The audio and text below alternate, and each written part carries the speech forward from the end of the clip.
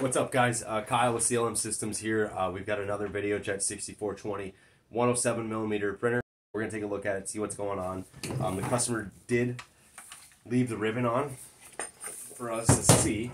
So what we're going to do is we're going to take this off and kind of hopefully get a peek at how it was printing. And actually, I'm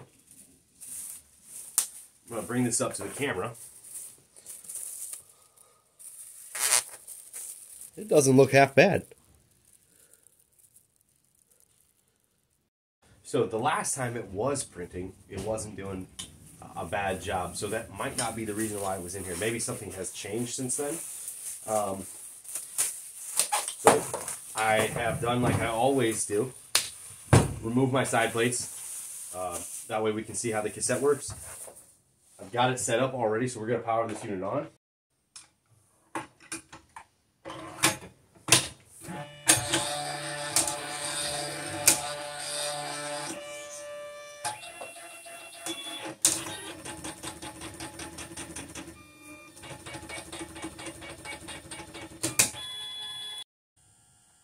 Alright, so I just went through the calibration process. Everything looks great.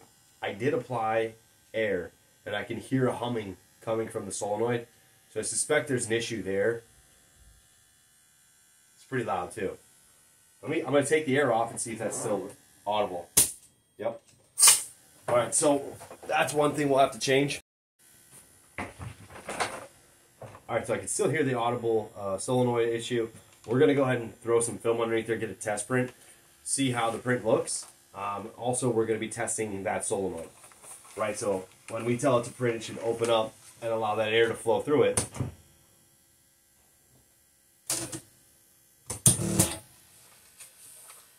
Not good. The ribbon's all wound up. It's a little bit better. We've got a giant blank spot in the middle, and I suspect that's from the ribbon being wound up.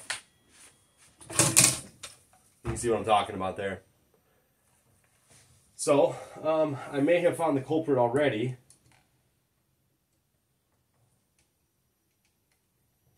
Oh no, I want to test it some more.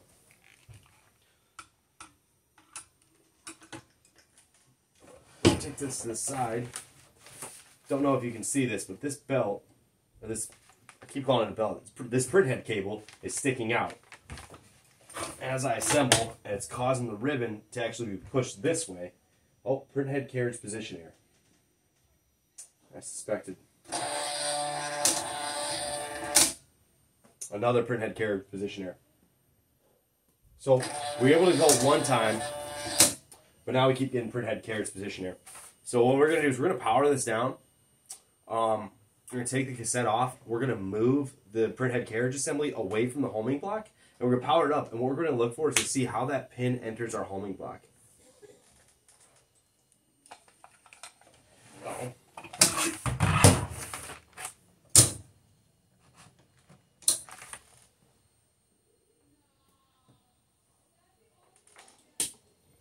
Okay.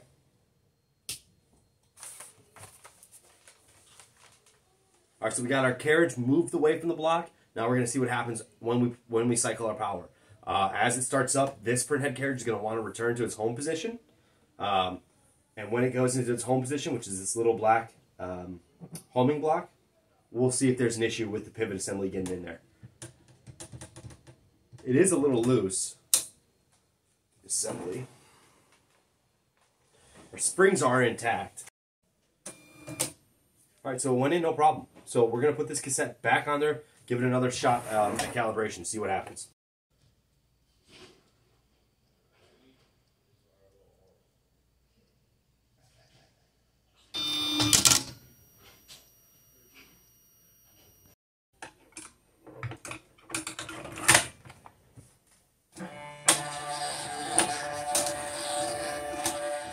All right, so the ribbon is bunching up again as it's... I can see a printhead cable is in the way. Yeah. I don't know if you'll be able to see this view, but this is the ribbon. It should be over here. So the ribbon has moved about would say almost an inch. So it's wound up an inch on one side because the belt. It's wound up an inch on one side. It's wound up an inch on one side because the printhead cable has moved.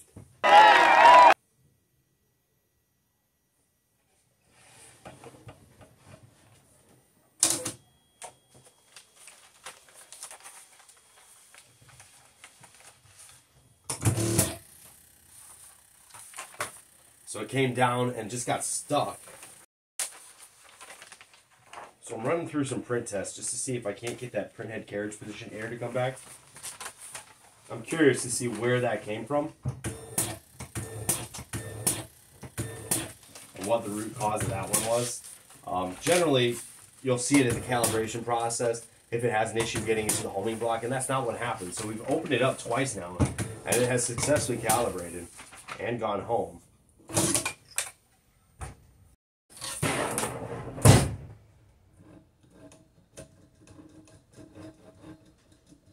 You know what?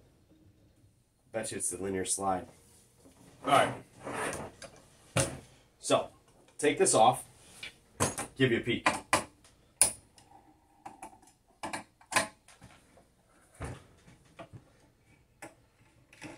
So what I had done was I attributed this little bit of slop that I felt that I wasn't too concerned with to the timing belt. But I think it's a little bit more than that. So you can see it's just getting stuck. The belt is super loose, but it feels actually like it's the linear slide. So what we're going to do is we're going to take this apart. We'll put a new linear slide on here. We'll put a new timing belt on there.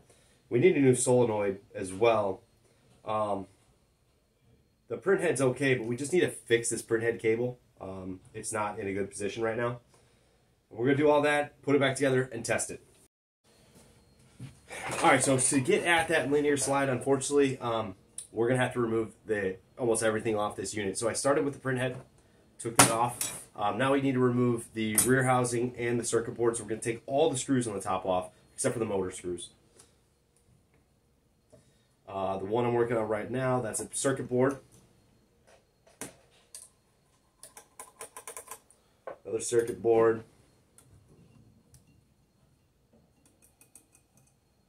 Alright, so those are all boards. We've got missing one here, this one. This is a rear panel, hidden by the belt clamp.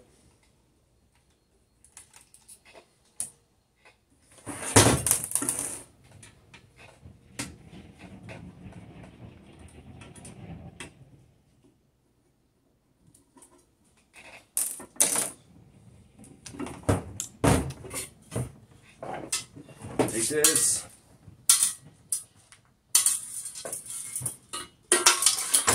Move that to the side. And we're going to grab our 3mm Allen key. We're going to work on the circuit board. We're going to remove it from the back here.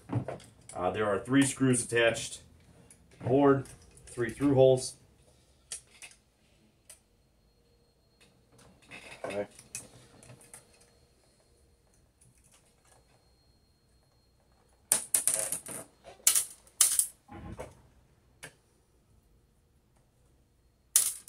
Cool.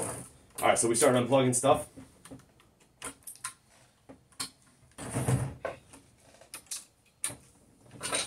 Wonderful. We'll get our circuit board out of the way.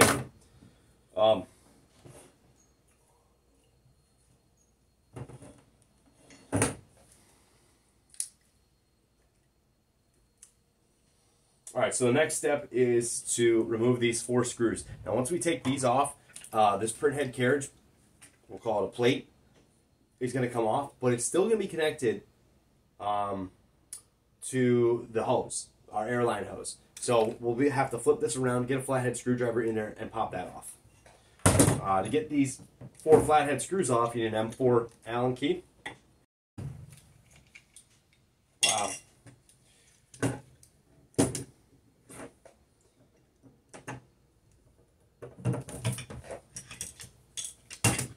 Alright, so there, I need to get to my flathead so I can get this airline out of the way. This is a pain in the butt when you put it back together because you got to put it back together just like this. You use one hand to feed the air line through this little gap, and then you have another hand holding your flathead screwdriver just to try to screw them in place. Alright, this guy is captured by the cable. Get that out of the way. Cool. Alright, now this is loose. So, what I'm going to do, move the belt out of the way, and we should feel, now there's nothing except for that linear bearing, and you can see right away, that's where the issue is. You still see the grinding. There's nothing else hitting. So, we'll take this off. Take these 3 screws, 2.5 millimeter Allen key, pop him off. Alright, we got our pivot assembly off. Move this out of the way. Just going to check the spring on there. Spring feels great. So I know that this is not our issue. Yeah. Alright, so there are 4 screws holding this printhead carriage block in place. We're going to take these 4 out. We're going to put them to the side.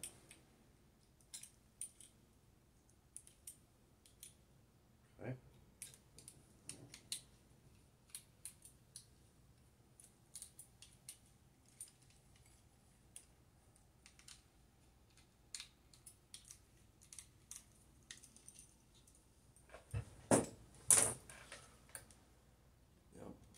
You could feel that. I guarantee there's no ball. So the way this, I actually used to work for this company. Now the way this works is there's a groove in what they call the rail, and then there's a mating side on the linear guideway or block, and it recirculates through these end caps. And I guarantee you one side probably has no recirculating balls, and that's why we're feeling the grinding.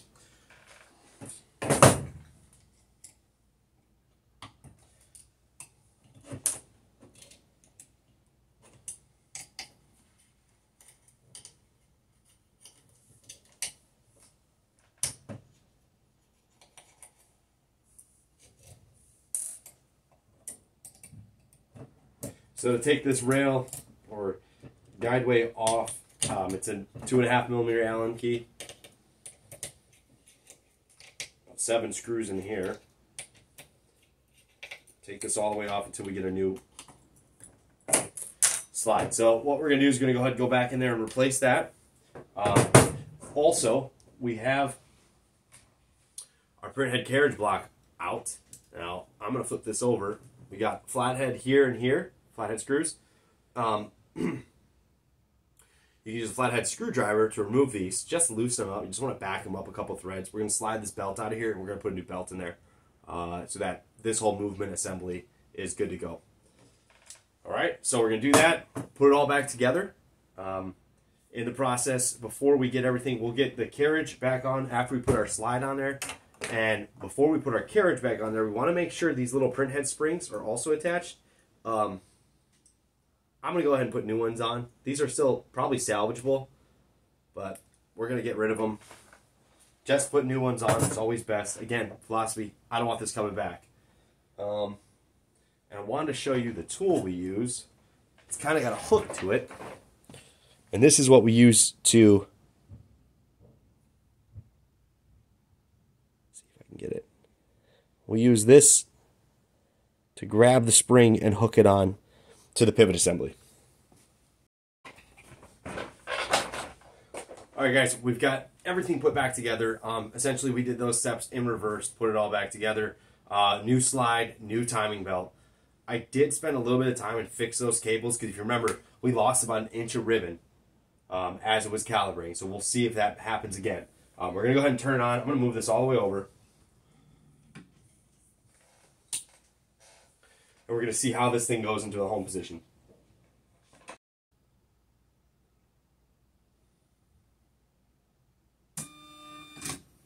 Like a glove, guys. That went in like butter. Now time to add our cassette to the mix. We did not change our solenoid yet. So I'm expecting to hear some grinding.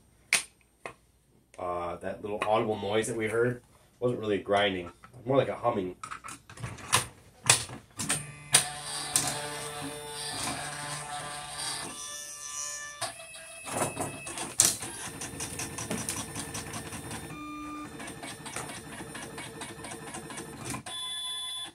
Okay, so a slight wrinkle, but nothing compared to what we were doing. So this is much more improved. I'm just taking a peek below to see what is actually sticking out, and it's the white belt. So the flat ribbon cable, not the blue cable on these 4-inch printers. Applying air pressure now. I don't hear that audible noise, so I'm going to be paying attention for it. It didn't happen right away last time. It did. The second time it happened after the first print. So we'll see what happens after this first test print.